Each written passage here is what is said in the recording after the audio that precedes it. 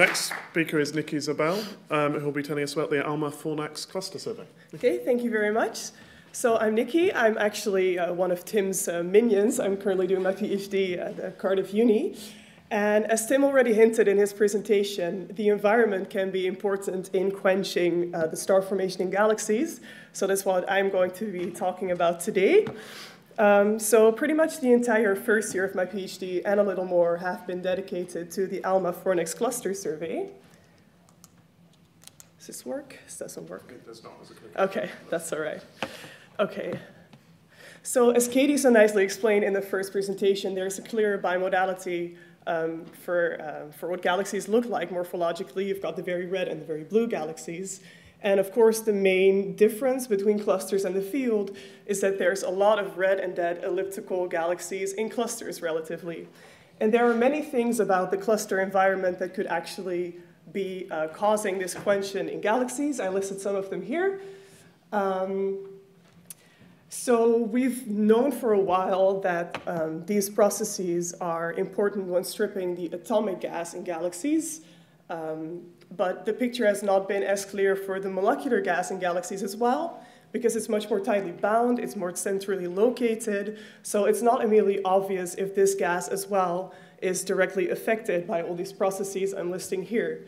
So this was the main goal of our ALMA Fornax cluster survey, was to observe the molecular gas in galaxies in the Fornax cluster and see whether that's directly affected by the cluster environment, basically. So the Fornax cluster survey was a complete survey of the 30 galaxies in the Fornax cluster where we either detect dust or H1, which basically indicates that some molecular gas should be present. And it includes a variety of galaxy types. We've got spirals, ellipticals, and also a number of dwarf, actually. So as I said, the main goal was to study the cold molecular gas in these cluster galaxies. And to do that, we looked at the CO1 to 0 line. And they basically gave us the first spatially resolved maps of these galaxies to, in detail, study their molecular gas. So why did we choose to look at the Fornax survey, at the Fornax cluster, sorry? So together with the Virgo cluster, Fornax is one of the nearest cluster to us. So yeah, it's really nearby, which is really nice to study it in a lot of detail. It's actually been studied a little less than the Virgo cluster. The Virgo cluster is in the northern hemisphere, so it's been looked at a lot. Fornax is in the south, so it's been studied a little less. But there are also some fundamental physical differences between the two clusters. So Fornax is a lot smaller, it's a lot more regular, dynamically evolved. So we actually expect all these processes that I showed on my first slide to have had a little more time to affect the gas in these galaxies as well. Despite it being a lot smaller than the Virgo cluster, so when the first catalogs of these clusters were made, I think in the 80s, there were about 2,000 galaxies found in the Virgo cluster and only about like 350 in the Fornax cluster. But despite that, the number density in Fornax is a lot higher than in Virgo. It has about twice as many galaxies per unit volume than the Virgo cluster does. So this means that we expect processes such as ram pressure stripping to maybe be less important than Fornax because it's not as massive, but because there are more galaxies, we would expect things like harassment, galaxy-galaxy interactions, those sort of things, to be more important in Fornax compared to Virgo. And Fornax is actually thought to be slightly more representative of the sort of smaller clusters and groups that most galaxies in the universe reside in.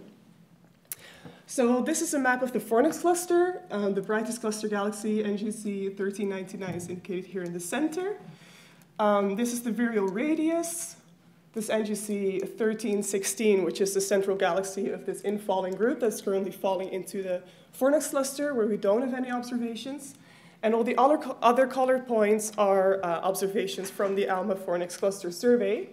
So we distinguish here between the blue plus signs. Those are galaxies that we observed and where we don't detect molecular gas at all. Then we have the pink squares. Those are galaxies where we do detect a molecular gas reservoir, and it looks perfectly normal. And what that looks like, I'll show you in the next slide. And then we've got the red triangles, which are galaxies where we detect molecular gas, but it looks very irregular and disturbed. And I'll show you an example of that later as well. So we can see that our non-detections, our regular detections, and our disturbed detections are all sort of distributed all over the cluster. You could maybe say that the disturbed galaxies tend to be a little bit at larger radii around the virial radius, but it's obviously very small number statistics, so it's hard to say for sure. So I would like to move on to some examples of galaxies that we detect. So this is basically the nicest, prettiest galaxy in the sample. That's like a perfect textbook example of what CO would look like. So in the left image here, we have an intensity map of the molecular gas. We've got a 1 kiloparsec scale bar and the beam here indicated as well. And we can see that the gas here is concentrated in the center, and the surface brightness decreases nicely radially outward in almost a perfect circle, projected anyway. We've got a velocity map here in the center. So the blue colors are the blue shifted gas, red colors are the red shifted gas. And we can see that the gas in this galaxy rotates very nicely between -80 and 80 kilometers per second.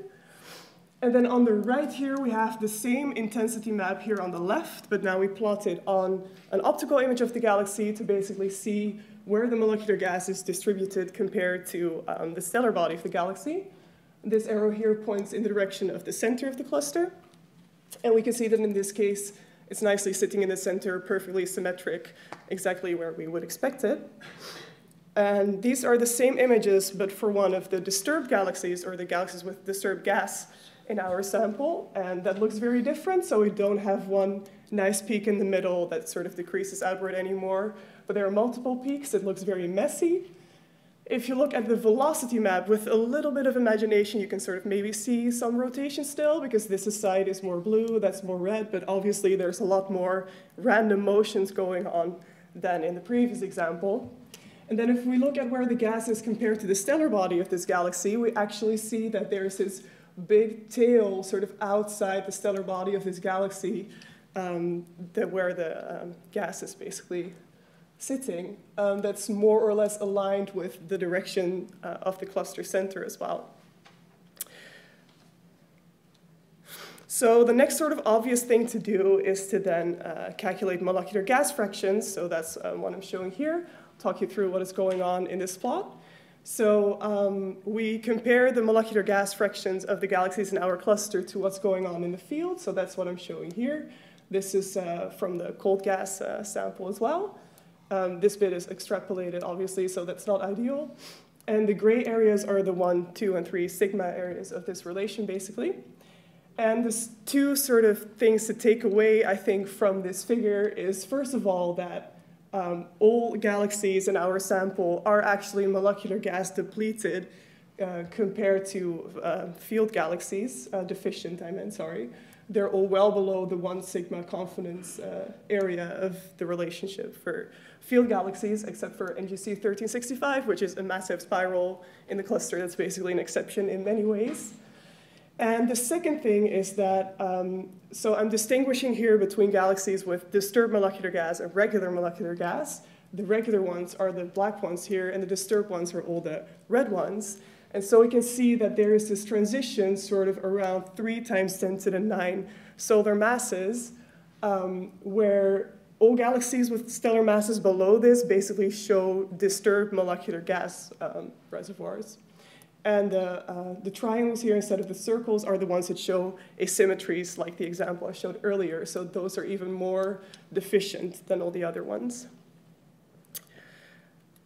Do I have time for a last slide? I think yes, I do. Okay, wonderful. So this is all work in progress, so I need to say that. For some of our galaxies, we also have resolved H-alpha observations. So that's something I'm working on now. So this is a 3-color image of, again, this is the same example as the second example of a galaxy I showed earlier.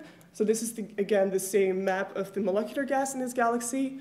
And now the pink stuff here, that's the H-alpha. And the white is, again, the optical light from this galaxy.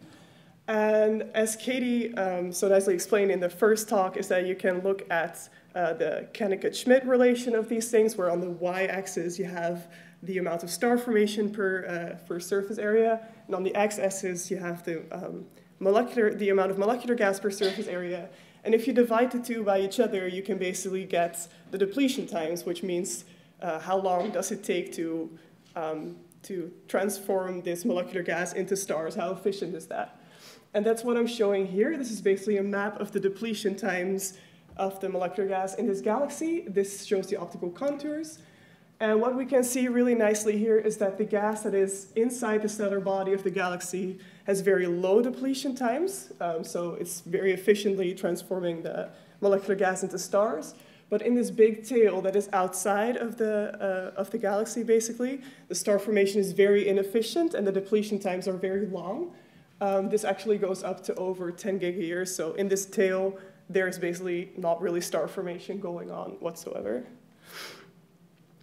Yeah, so that's it from my side. I'll leave you with my conclusions. So we basically found that in our survey of the Fornax cluster, all galaxies with masses below 3 × 10⁹ stellar masses show disturbed molecular gas. Galaxies in the Fornax cluster, and especially the ones with disturbed molecular gas, show atomic gas, or molecular gas, deficiencies, which basically means that Fornax is still a very active environment that strongly influences the molecular gas in its galaxies. We found both detections and non-detections and disturbed and non-disturbed molecular gas all over the cluster, and we see some examples of possibly ongoing ground pressure stripping in the cluster as well. So yeah, that's it. Thank you very much.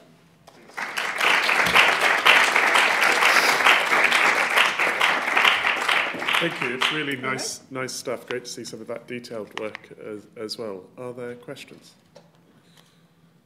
Yeah, Quenching. Do you, by chance, in your observations, do you detect the underlying continuum emission? For some of the galaxies we do, yeah, with only a handful. And what kind of morphology do you see there? Is this, so it should be tracing the cold dust, right, at the frequency of CO, or is it already in the... Yeah, so the galaxies where we do detect continuum are typically some of the larger ones that have AGN, obviously. So those are not the sort of interesting ones that show a lot of like weird stuff in their molecular gas. So I was curious to know if like the dust was kind of following the molecular gas in those very disturbed galaxies or not. That's, I think, something we're going to look at in the future. Thank you. Well, let's thank Nikki again. That's great.